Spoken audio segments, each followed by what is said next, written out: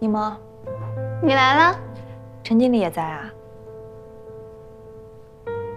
曼慧是我心中最好的嫂子人选，她为什么不能在呀？你吗？我以为今天你让我过来，是想说我是想告诉你，我哥现在都跟你分手了，请你不要再纠缠他。如果你想说的是这些，那我觉得我们今天没有什么聊的必要。萌萌，这种人呢，攀上了高枝就死命赖着人家，没脸没皮的，根本就不知道什么叫好聚好散。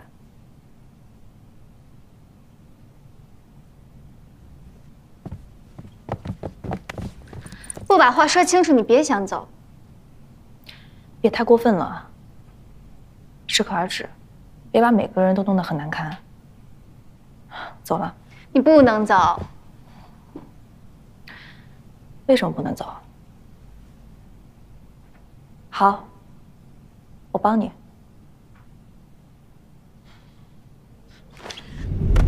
你干嘛？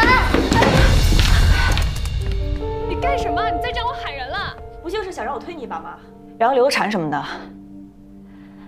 然后呢？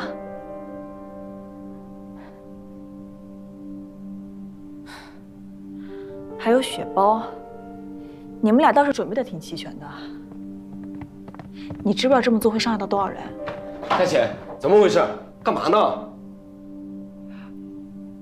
她根本就没有怀孕。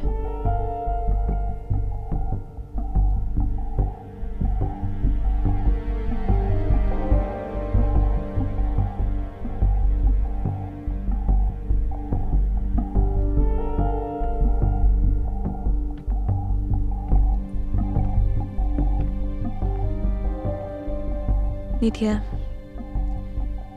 我在餐厅看见他吃螃蟹，就觉得很奇怪。后来我在你那儿找到了他的体检单，根据上面的地址去找了医生。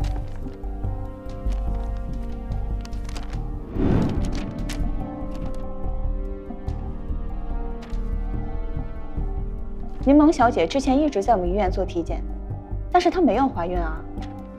而且这上面的签名也不是我写的，这里面是不是有什么误会？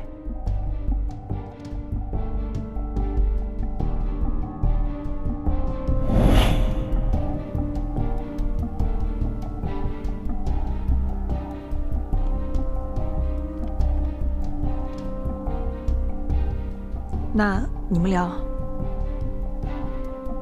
我先走了。柠檬，你一直都在骗我，是吗？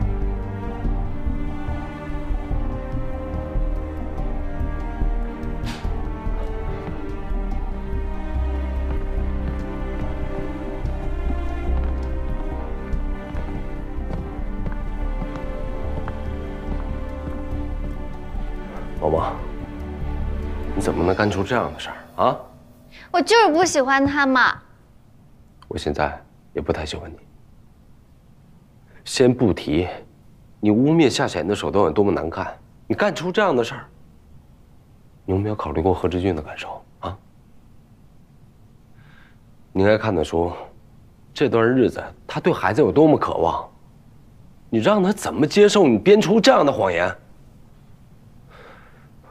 我不想说你了，你好好反思一下。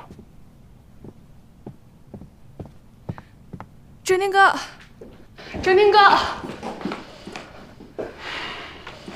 柠檬的事儿我不知道，我不知道她怀孕是假的，我也不知道她要用这件事来害夏组长。陈经理，你是不是认为自己很聪明？别人都是傻子啊！哲宁哥，你是不是误会我了？如果没有其他事，就先回去吧。现在还是上班时间。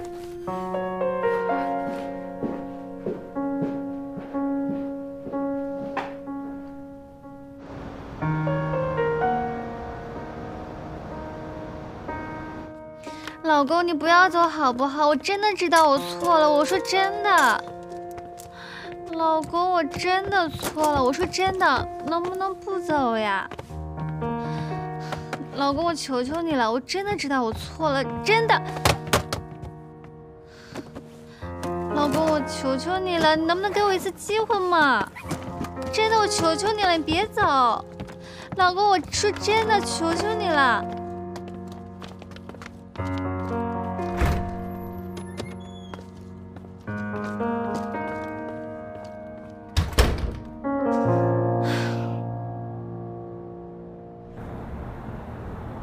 陈经理的试用期应该快结束了吧？这段日子，他的表现和业绩如何？他的表现和业绩不算突出，但陈经理是柠檬小姐的朋友，而且他爸……我们长盛什么时候靠关系说话了？是我想多了。关于陈经理的去留问题，一切按照长盛的规程来办。好，一定。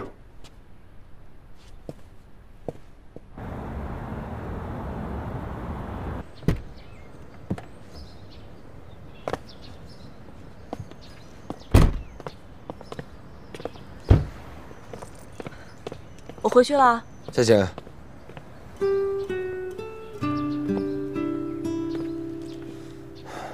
不好意思，柠檬的事儿让你受委屈了。你不用道歉，跟你有没有关系？说到底还是我关心则乱。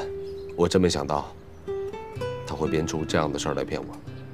柠檬啊，他以前虽然任性了一点，归根结底，他还是一个善良的、正直的孩子。也不知道从什么时候开始变成这个样子。你也不用着急，他的事我们慢慢来。正娘，你生气归生气，也不能完全不管他。我是担心他再做出什么偏激的事来。我知道，柠檬的事儿，我会找他好好聊一聊。那也是好事啊，我们两个也不用再偷偷摸摸的瞒着别人了。累了一天了，你回去吧，我也走了。好，我看你回去。我看你回去。走了。